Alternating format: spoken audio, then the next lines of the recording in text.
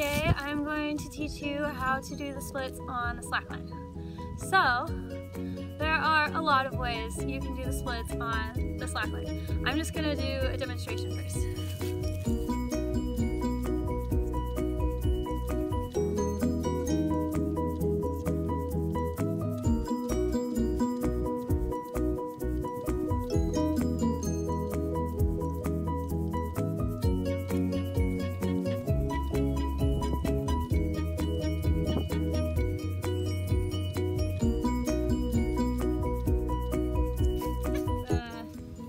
Types of ways to do splits again that I do and I like.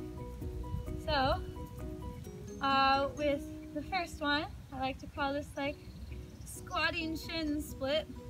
Tell me if you have a better name. My front foot that's going to be forward is parallel to the slack line, toes pointing forward. Now I'm going to squat and get my shin on the line. Keeping most of my weight in my front foot, I'm going to press myself back, just scooting along on my shin. This is an excellent place you can stop if you can't do a full split. Now I like to pop my right foot, front foot, heel off. Keep pressing back until you get into your full split, and then you can lower down. So for this, I have the balls of my foot on the line on my front foot. I'm kind of sitting in this general area. I have my shin on the line in the back. So that's the crouching shin split. Now that I'm down here, I'll show the drop knee split. Most people I come across do not like this version. I love it. It's one of my favorites. It's really good for high lining and slack line or long lines.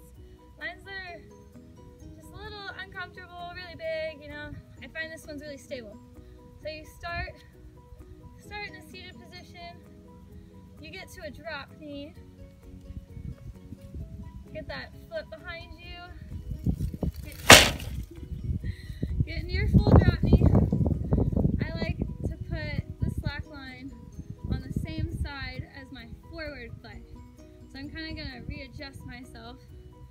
I'm sitting on my right cheek inside of my sit bone. You'll find if you don't readjust yourself and put the slack line on one side or the other, you're just going to crotch yourself and it really hurts.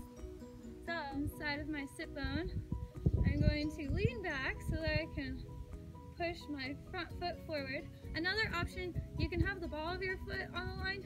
You can also just have your whole calf on the line like this if you want. I'll demonstrate both ways. So my calf's on the line, lean forward, my weight is in my calf, right next to my sit bone, on the inside, and then the top of my back foot. This is a place where it's nice to have some extra padding so you don't tear up your foot. So, I got my foot on the line. I'm gonna press it back. Well, with leaning forward, you can extend your back leg and press it all the way back.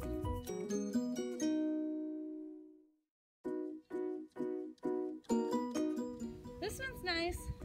It's really comfortable because you can just press with your whole leg and press with the top of your foot, and even get your shin on the back if you want. Or you can get it to where the ball of your foot is on the line. So I'm gonna extend my leg forward. My heel is off the line. The ball of my foot, the front pad and toes are pressing into the line. And I have the top of my back foot on.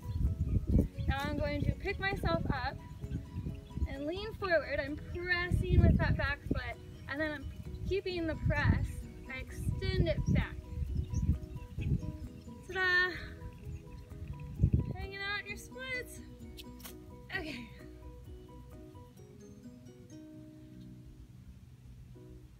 For the third and final split, which is also arguably my favorite,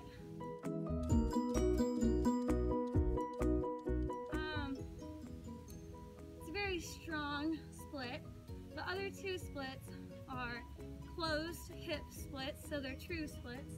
This is not a true split, it's an open hip split. So for some of you, it might be easier if you don't have your forward split, you can just work on your open split on the slack line.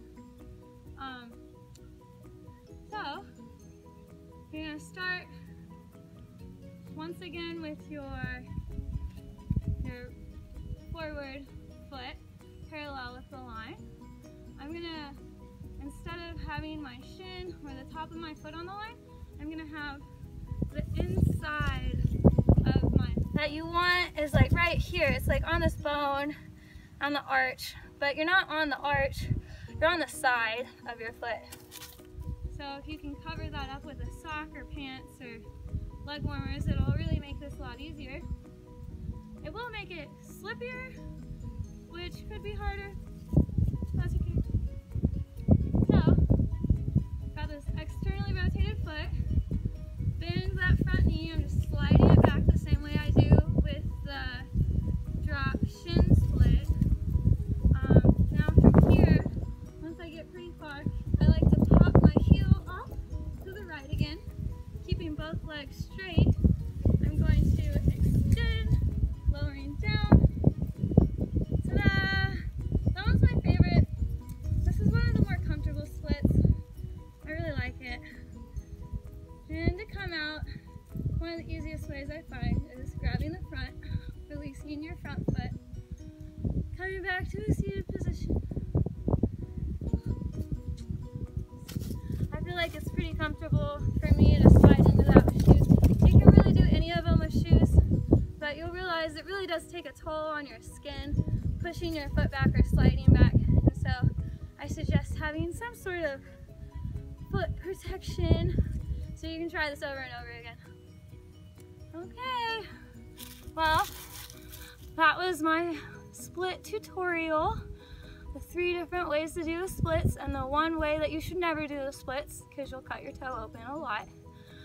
Thanks for watching. Follow my channel on YouTube. Follow me on Instagram. This is Lizosaurus / Liz Thomas. Thanks for watching.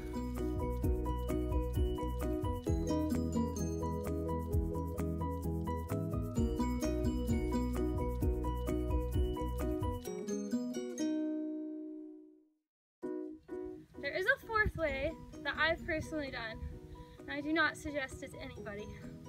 So, the 4th way I'm not even going to do, but I'm going to tell you about it because it's kind of funny. When I taught myself how to do splits on the slack line, I would do this really deep lunge, and my big toe, my back foot, my big toe is on the other side of the slack line. It's hooking the slack line to keep my balance. And then I slide open. I don't know, maybe I will do it. I slide open with my big toe like that. Oh, I don't want to do it.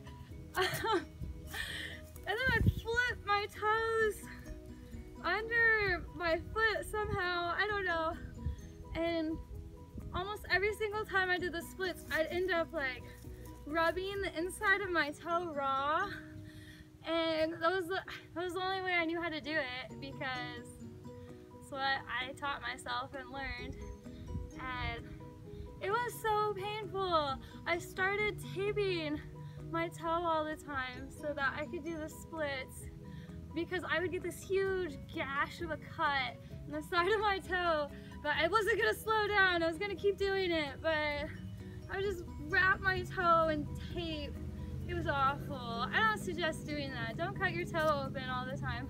And that's like a very sensitive area. Anyways.